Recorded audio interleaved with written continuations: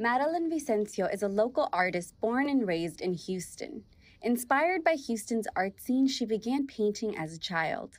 She says art speaks when words need to rest.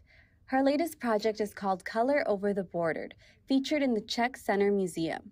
She says she was inspired by her mother, who came from Mexico with the hopes of finding a better life. Because there's about 1.2 million immigrants coming every year to the U.S., we have to discuss the idea of rights, equal rights for everyone. The mural highlights the Czech migration to Houston. She says upon doing this project, she grew a newfound respect for her city. And that we've been a safe haven for so many people, and just understanding the mind of like my mother that came here and why Houston. And I see it now. We're so welcoming. Madeline says seeing her art on display reminds her that anything is possible. You just have to try.